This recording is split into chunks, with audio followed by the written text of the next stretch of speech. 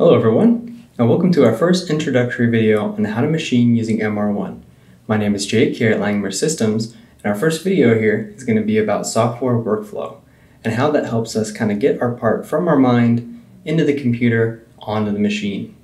Easy as that. So, let's do it.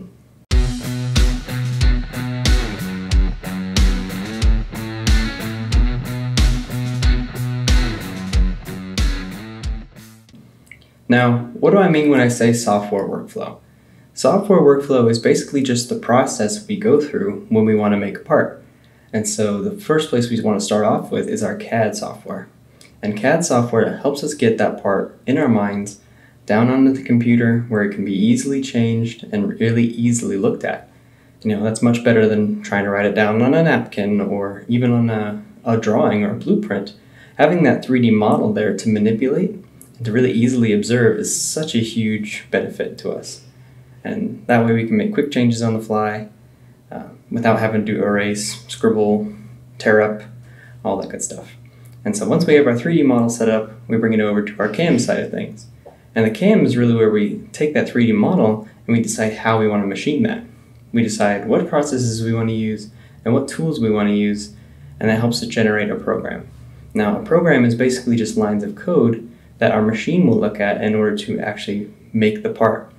And that line of code can be called a script or a post, pretty much whatever you want to call it. I usually call it a program. But so the machine will look at that program. That's our cut side of things. That's where the rubber meets the road and the tool meets the metal, and that's where chips start flying. That's where we want to get to. And so the cut side of things is where the machine looks at our program, looks at our code, and actually starts making movements out of it. And so that's where we can fine tune our details and really see if our code is good and if our design is good when we get that final product in our hands and start measuring it. So let's jump over to the computer side of things, and I'll kind of be able to introduce more of what we're talking about. Now, this is a good example of CAD software. Now, what is CAD software? CAD software is basically computer-aided design, and what it does is it helps us visualize our part better than what we would have in our mind's eye. So for example, I can rotate this part around, I can look underneath of it, and I can check all the little corners, and I can really get down into the details of this part that I wouldn't normally be able to do. And with CAD, I can also quickly make changes on the fly. Let's say if I didn't like this pocket position, what I can do is I can click, with a couple clicks, I can do a little press pull, and I can pull this up a 1/2 inch. Or if I need a bigger corner here, so I'm going to press pull again, and I can make this a gigantic corner here. You know what, that's maybe what I need for my design. And just like, you know what, maybe I don't need that corner there. I can do a little control undo, and I can reset all my changes just as easily as that. So CAD is a very powerful tool for not only being able to see what it is you have and what you're trying to make, and also to quickly make changes to that design if you need to.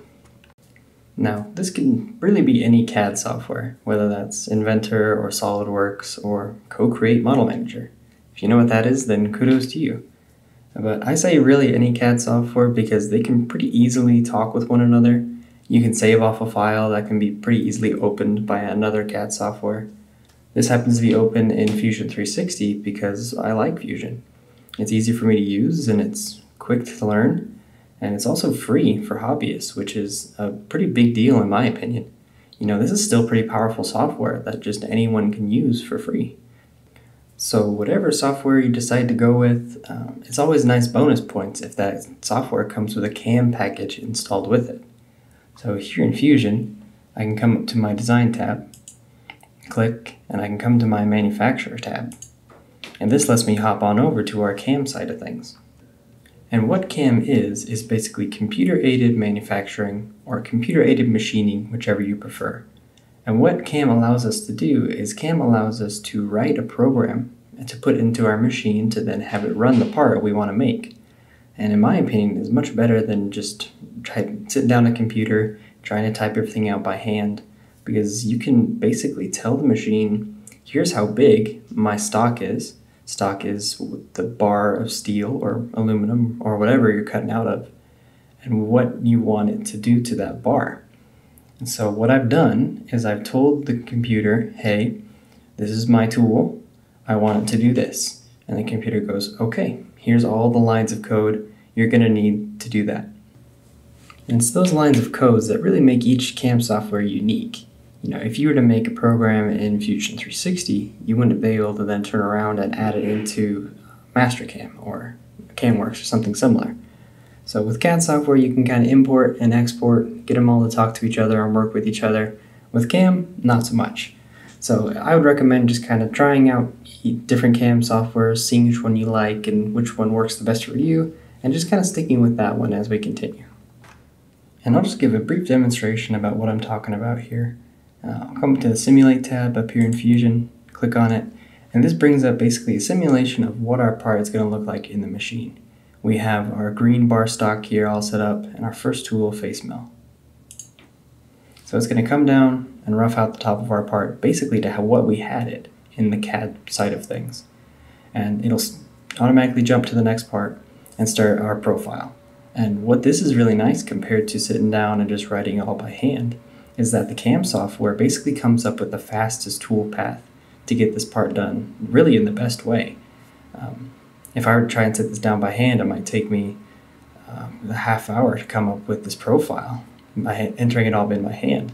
But this already takes our profile that we've used in the CAD side of things and automatically creates the best tool path. And so of course I can kind of tweak things. I can tell it to run faster or slower, or to maybe take a different path to it. But that's really the nice thing about CAM, is that it takes all the brain work out of it. And it does really the heavy lifting for you, which is especially nice if you're new to CAM, or if you're new to machining in general. And that's one of the reasons we like using Fusion 360 so much here at Langmuir, is that really it's kind of the best tool that we use for our machines. And it's kind of the easiest way to get new people into using the software. And so that's kind of what we're going to be using going forward with a lot of our videos here. We kind of want to take you guys on this software workflow journey, kind of really mainly focusing on Fusion 360 here. So I'll just kind of skip ahead to the end of this routine here, and we'll catch up with the machine back when it's done with its CAM cycle. So here's what our part looks in the CAM software after everything's all done. Now you can see all the different blue and yellow and red lines. All of that indicates basically different tool paths that our tool is going to be taking through this part. And so that way I can zoom in and I can see, at any point in time did these tool paths come through the wall of this part. Am I going to be heartbroken when this tool comes crashing through and throws my part or breaks the tool? We've been there. It's going to happen. But the nice thing about CAM software is you can really keep those incidents, those crashes, down to the bare minimum by seeing what this is going to do. And actually, if this were to come crashing through the wall, we would actually be able to see the cut it takes. We'd actually see the gap in the part. So that way we're catching the mistakes early and soon and not catching them out on the machine. Now this is what we want to see. This is MR-1 in its natural environment, cutting metal. This is really the combination of all of our hard work. It started off with our CAD software that we made our perfect part, we made any changes we needed to it, and then we shifted it over to the CAM side where we told it what tools to use and how we wanted to go about cutting. And now this is really the product of all of that hard work. This is the machine taking our code and running the part exactly how we told it to. This is really the fun side of machining. This is the most rewarding thing you get to see, is seeing your ideas actually coming to life. And plus, now that we're actually at the machine, we can start taking a look to see how it's doing. We can take a look to see how the tool's performing. And if it's going a little more smoothly than we thought it was, we can actually bump up that feed rate, or we can increase our depth of cut a little bit to try and bring down that machine time, that run time. And that's kind of the second most satisfying thing, is that making your program, making your cut as efficient as possible. That way it saves you time and possibly even money. And it gives you that satisfaction. It's like, yeah, I truly made this as perfect as it can be. If you look here at the screen, we have an example of our cut control here at Langmuir Systems that we've developed. It kind of gives you a very clear-cut, straightforward example of what you're going to be looking at here at the machine. So you can adjust your feed rates, you can adjust your spindle override, you can kind of see what's coming up next in your program. And this kind of gives you a snapshot. of what you're going to be seeing in your program and what your machine is actually looking at as it's running your part. And while speed and productivity is very much something to consider, it's not always everything. And real quick here, as this GIF comes up, I just want to mention real quick that this is just kind of a representation of MR-1. This is just kind of a quick example I made up in CAM. So it doesn't exactly match what the machine is running right now, but it's a pretty close approximation. But back to speeds, I think it's personally more satisfying to get that near perfect part come off my machine and really nail down my design and my processes that I'm going to be using, rather than try and bump with speeds and feeds and potentially mess something up. So for your first part, maybe your first couple parts, go ahead and just take the time to really nail down your design and really nail down your machining processes before you start speeding things up. And then once you do get that, go ahead, bump up that speed and feed, bump up that spindle rate, really maximize that value of your programming and become that titan of industry. Hey, thanks again for watching. If you like this video, feel free to leave a thumbs up or a comment down below. If you want to see more videos like this one, consider subscribing to our channel. I know we've got a couple of good projects coming up here in the future, so I'm excited to get started on them. And anyway, I'll see you in the next one.